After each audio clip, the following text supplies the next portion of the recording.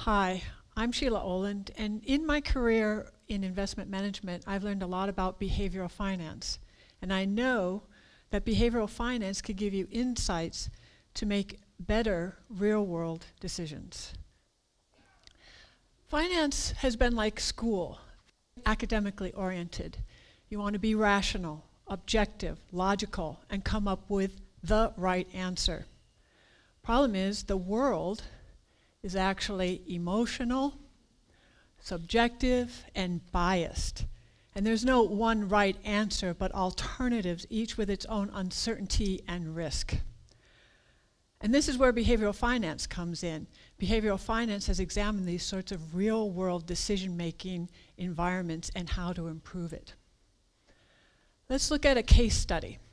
This is a letter from So Confused. Dear economist, I'm 25 years old. I have a boyfriend, but I don't really like him that much. We've been together a long time. Should I leave him and try to get a better boyfriend? Well, this is a real dilemma. And I think that So Confused should get a wide selection of advice. Let's start with grandmother's advice. Grandmother's advice. Don't be so picky. You're not perfect. He's not perfect. Get on with it. Be real. That's a very pragmatic recommendation. So let's turn to your best girlfriend. Best girlfriend's answer. Oh, you deserve so much better. Now, if you were lucky to have Oprah Winfrey as your best friend, she would say, go live your best life. So we've got two very different advice perspectives. What does an economist tell you? An economist actually can contribute to this. First, with the point of sunk costs. Sunk costs are the time and effort and money that you've put in the past that you're never going to recover. So there's no point in throwing good money after bad. If you're in a bad relationship, don't just keep going because it's been there in the past. So that's just a waste of the future. And it's also a waste because you have an opportunity cost associated with it. As long as you're in the bad relationship, you're not seeking the opportunity for improvement. So there we have it. The economist comes down on the side of the best girlfriend. What a surprise. Now, what do we expect to happen? We've got the rational answer. It's all sorted out. What's going to happen? Nothing. Absolutely nothing. And the reason for that is people don't make decisions on rational bases. They make it on subjective, emotional bases.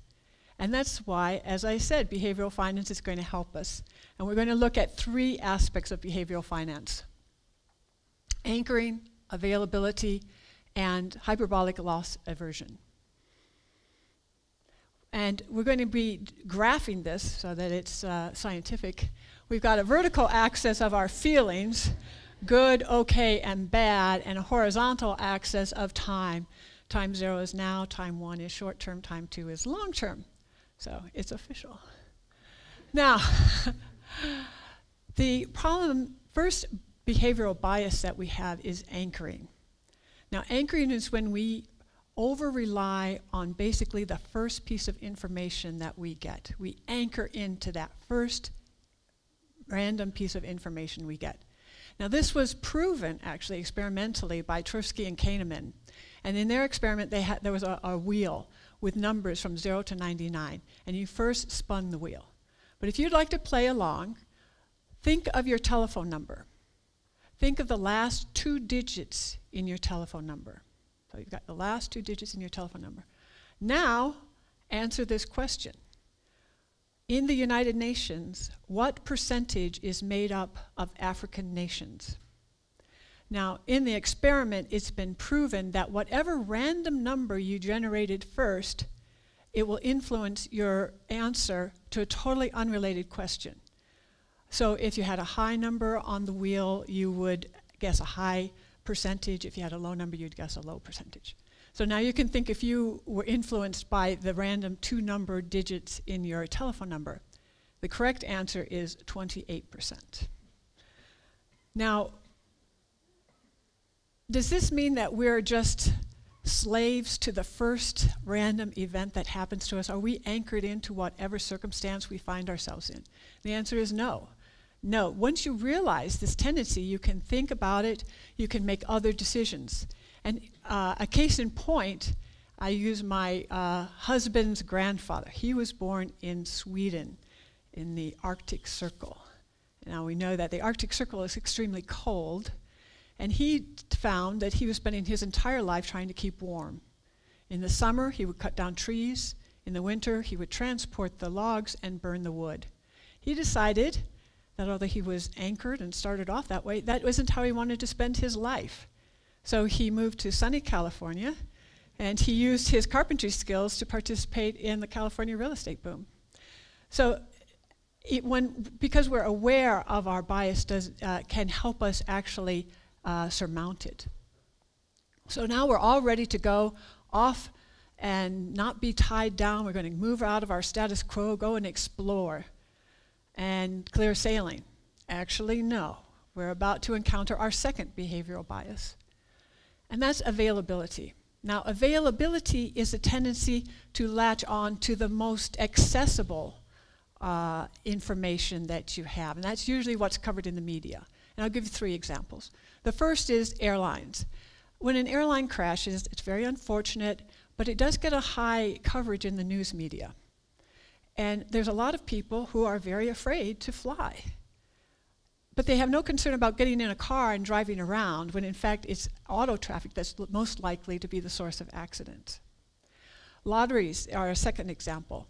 You have a very small probability of winning the lottery. I hope that's not a surprise. But the winners are advertised extensively. And so you start to think, he won, well, I could win. And you latch on to what's the fact that you see a winner, then it must be easier than you think. The third, though, relates specifically to relationships, because there's an availability bias that is unique to relationships. And it starts as a very young children. We all learn fairy tales. Prince Charming is going to go and find Cinderella. He's got a silver slipper. He's scourging the kingdom trying to find her. We got that idea, and that's the romantic notion that we live with, because once we outgrow fairy tales, we've got a whole slew of romantic literature. And in romantic literature, I'll summarize for you, Mr. Darcy, aristocratic, wealthy, handsome Mr. Darcy, doesn't seem to get along very well with Elizabeth. They seem to fight all the time. But we know that by the end of the movie or film or book, that they will get married and live happily ever after. There's some elements of unreality in this story, just like thinking that you're going to win the lottery. So you don't want to base your analysis and decisions on this overly available information. So now that you've sorted out that, okay, Prince Charming isn't going to come and find me with my slipper, the reality is you're going to have to go out and make some effort to find him. Now, the problem is that this involves a loss. The first loss you have is you're out of your status quo, you're out of your comfort zone. You've lost your comfort zone, and that's painful. And the second, or many losses thereafter, is this climbing up to find him, all the different trials that you'll have to go through to find him. And that brings us to the hyperbolic loss aversion. Hyperbolic loss aversion tells you that you feel much more pain for losing $100, for example, than you feel pleasure for gaining $100. Now, I'll give you an example. Let's say you go shopping and during the sales, and you find exactly what you're looking for. It's on sale, so it's not refundable, but okay. You spend $100, you get something, you take it home, it's great, good, works fine. Alternatively, you spend the $100, as soon as you take it out of the store, it falls apart. It's a complete piece of junk. How are you going to feel? You're going to feel very mad. Who could have made this piece of junk? Well, how could that store have sold me this piece of junk? But most especially, how could I have been so stupid to have bought this piece of junk? There's more pain associated with the $100 loss than you felt with the $100 gain. And that goes across a wide gamut of situations. But why do you feel so much more pain with the same loss? It's because you scold yourself and you belittle yourself. And you need to sort of interrupt that internal dialogue, because inevitably there's going to be losses. And it's going to be a struggle. Almost anything you do will involve multiple losses. And this is where probability is going to help us. What are the chances? Now, I'll just tell you the statistics. If your expected success rate is 10%, to have a 90% chance of at least one success, you'll have to go on 20 trials. What does that mean? This is used in sales. So if a salesperson has an expected 10% success rate, they'll have to do 20 trials, 20 sales calls to have a 90% success rate. If you're going on a job interview and you have a 10% chance of being hired, you're likely to get a 90% chance of at least one success. You go on 20 job interviews. College applications. If you have a 10% chance of getting into a college, you'd have to do 20 applications. Now you can try to improve your odds. So for example, you could try to say, instead of 10%, I'm going to go with more selection, better qualifications, I'll get a 25% odds. Still, that means you've got to go on 8 trials, more than you expect. Even if you've got a 50-50 chance to get the 90% likelihood, you've got 3 trials. So the point that probability tells us is it's going to take more than you expect to reach your goal. And going back to relationships, if so confused while she's trying to find Mr. Right, how many first dates is she going to have to go on to find Mr. Right? Now, we call it first date, but most of these are going to be actually better described as first and last dates. But people don't say first and last dates. People say disaster.